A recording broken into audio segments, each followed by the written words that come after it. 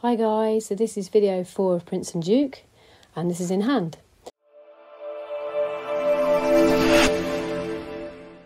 So I'd first off like to say a big thank you to everyone that's supported me through my journey. To be able to share these videos with you now and give a little bit back with some tips and ideas is really nice. So please like and share my page, subscribe to my YouTube channel so I can carry on sharing. Hope you enjoy. So importance of in hand, why do we do it? Well, for me, it's about learning how the horses move, what they can and can't cope with, building a bond, breaking things down to bite-sized chunks before you get on. So here I'm going to start with Duke, and I'm teaching him a little bit about pressure and release. I want him to learn that to relax and to lower down is a nice thing. He holds a lot of tension through his body, especially his head and neck. So I have cheated slightly and given him a little bit of grass here, just so that you guys can see when he does let go, the difference in his ears and his neck and his back. But it's like I say, it's all about pressure and release. That little feel, the second they give you something, you just release, so they learn that that's a nice place. And it's early days for him. Now we're further down the line, he's got the hang of that. And you can see in this second clip here, I'm wanting him to just relax. The head and neck's tight, he's resting a hind leg, not because he's relaxed and falling asleep, because he's a bit tense. So I'm just trying to encourage him. And this just takes time. He's moved away from the pressure, he's squared up, he's relaxed a little bit. Now obviously I've spent time with him desensitising him with the stick, so he now understands that as the stick goes on, he waits for a cue. So here I'm going to put the stick where my leg would be, a little tap tap, as soon as he moves I release. So I'm thinking about riding my horse on the ground, so I'm teaching him to go from the leg, which is the stick, up into the contact, which is my light feel of the rope or the bridle. So here you can see it's a lighter aid through the contact. I'm encouraging with the stick to step back, and eventually that will just be a light rein aid. But it's really important he moves before I do. What we don't want to be doing is pulling him along, because he's then not learning to go forward into the contact. So here I'm just going to give him a little reward, and he quite likes to scratch on the wither with the stick. So I'm now just going to encourage him again to just relax. Whoops, bird out of the water trough. But what's nice about this, and I've left this video in because you can see he's had a little jump, but actually comes back down quite quick. A few days ago, that would have taken a lot longer. I've just stayed really grounded, and here I'm just going to sit it out, wait till he relaxes, gets back in the room, and then I'll re-ask. But again, you can just see that head and neck's quite tense and tight. So I'm going to give him a little scratch, put him back in neutral. He's moved, so I'm just going to stay there till he just breathes. And then I'll ask him to walk on again. A little tap tap. He moves hopefully before I do, and I remove the pressure. So I've kept the walk quite slow because I haven't got a light stop yet. And again, you can see it's just a bit more in the hand than I would like. So there's no self-carriage, there's no kind of relaxation into that stop.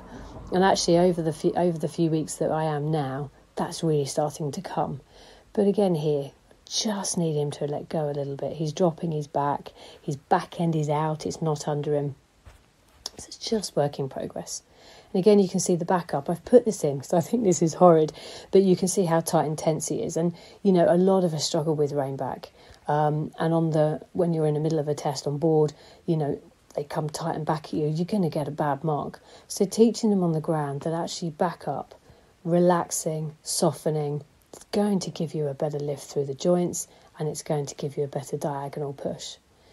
So here, just going to relax again. It's really important we give our horses processing time. Just give them a chance to think about what's happened. Put them back in neutral, regroup, and then re-ask. So here I've backed him up quite quick because he's actually ignored me. I'd put the stick on his side as I would normally, and then I was just about to ask him to go, but he went before I'd asked. So I backed him up, said, no, that's not acceptable. So backing up is a good tool. Tool number 2 for me, like here now he's moving away from the stick as if the stick's going to bite him. So I'm going to keep the pressure on. As soon as he stops and he relaxes, then I will remove the pressure. But he's got to stop. He's got to breathe, be grounded. It's not quite there yet. Now he is. Now I'll take the stick away. And I'm just going to repeat the process. As I've gone to put the stick near, he's moved away again. Now, I don't want this because I don't want to be moving up to him and he moves away. I want to be able to put my stick on his body and give him different aids at different times, and he's got to wait for that cue. So again here, I'm just stroking him. It's okay, everything's fine, the stick is there. He's stood for a second or two, I've taken the pressure away. Now obviously it's work in progress, so each day you'll come out with a different tool. Some days they will be better than others. Here I'm going to teach him to park. So park is really important for me. Why? Well, it's nice that if you want to do your girth up, go around, do your stirrups up, you've dropped something, you want to pick it up, you don't want the horse on top of you and following you. So he's got to learn to park. So this is, I've done quite a few days of this so far. So you'd start off with putting your horse in neutral, wait until it relaxes and breathes, and then stepping half a step back. And obviously I'm further down the field now, and I can step a few more steps and I can walk round him. So what's important here is that he learns that actually when he's in park, he just relaxes and stays. And you can see here, he's got the hang of that, it's getting. But it's just a case of step by step and increasing the steps that you take back as the horse is more comfortable with the understanding of what you've asked. But he's got this, he's a good boy. Quite pleased with that. Now I'm going to show you a rein back. I'm going to show you a bad rein back. So what's important about rein back and the fact that you want it to be soft, you want your horse to be straight, just take note of his stuffing. Is he breathing? Is he relaxed? Is he even in his stuffing? Is he putting more weight into one shoulder? Is he cocking his head, twisting his head? Yes, he is. So then your rein back's not going to be straight. So I've put this in because a lot of people ask me about this. And again, it's breaking it down into bite-sized chunks. If your horse is softening and relaxing and it's evenly stuffed, it's more likely to take a even step back and a diagonal pair. But again, you build on it. You might do 1 or 2 steps and build on that foundations. So if the horse is stepping back at an angle, generally you need to tap up the leg that's taking a shorter stride. But again, build it up slowly. So here Duke is being a little unsure. I've asked him to walk on. I'm on the other side of him. He's not so good with his right eye. That's taken more time. It has improved, but to start with, I was very aware of he was much happier with me in his left eye than his right. But as I've asked him to walk on, he's moved to the side rather than walk on. Because Duke has done that little bit more than you guys have seen, he understands quarter turns and shoulder turns. And he understands that actually if he doesn't walk on straight now, I will put him back to where I started. So here you can see that I just quietly come round, I ask for a quarter turn, and I put him back where I started. So what's a good tip for you guys here is walking backwards is a big deal. It's not as easy as it looks. Focus on something ahead.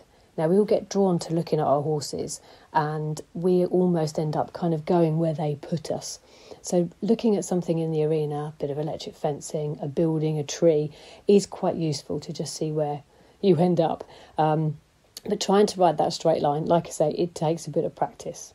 But here you can see I've just taken my time. I'm lowering his head again. I'm just waiting for him to let me back in. So once he starts to relax, just taking that little bit of time, I will ask the question again. And, this just takes time. They need time to process. They need time to kind of breathe and let you back in. So you can see here, I've asked him to walk on again. There was a little bit of resistance, but I'm going to take it, compromise. But actually it's caused me my next issue because he didn't really walk on properly. He is tight and tense. So I'm actually going to go back to the basics and I'm going to ask again. So as I've gone to get that a little bit closer to ask him to walk on, he's backing away from me, so he's evading. So I'm going to disengage him. So it's not that I'm telling him off. I'm just trying to encourage him that actually standing still was much nicer than having to move. Now, I may disengage him from the left. I may disengage him from the right. I will do the amount of turns that I feel I need to. I just assess it at the time.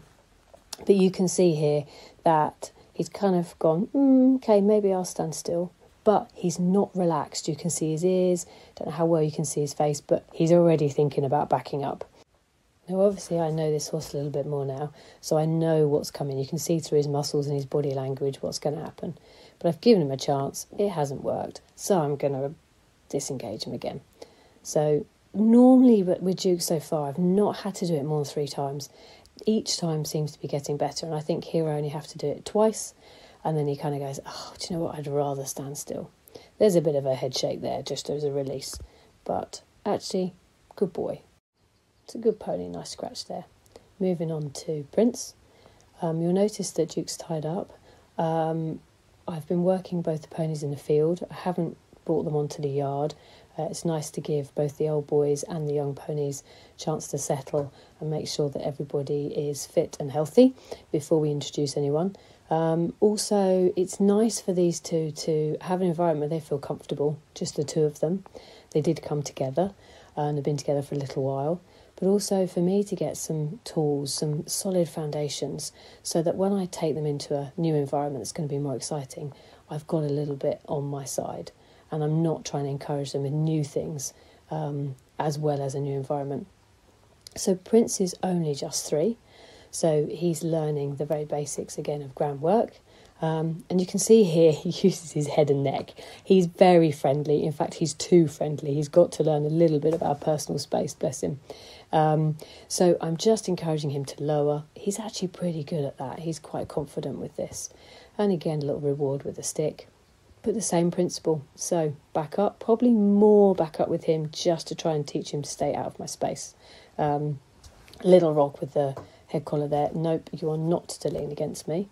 But again, pressure and release. And he's a real sweetie, he's a quick learner. He wants to please. Again, here another little reassurance. And you can notice here as I ask him to walk on, he walks on, it's kind of okay, and then he uses his head and neck. So what I'm going to do is give him a little wiggle and back him up again. So basically I call it delete. Not acceptable, back you go. Give him a second to think about it, let him process, and then regroup. Stay grounded, think of your breathing. When he's in the right place, we'll start again. Good pony. And you can see here, little reward, and then the same again. So it's just repetition. I'm only do it 2 or 3 times. If he's done it nicely, I'll leave it there. And he may only do 5 minutes a day. If he's done it sweetly, good boy. Well, I hope you've enjoyed this sequence of videos. It's been really nice to share. So any questions, want any advice, please ask. I would ask again, please like and share and subscribe to my channel for more. Look forward to seeing you soon.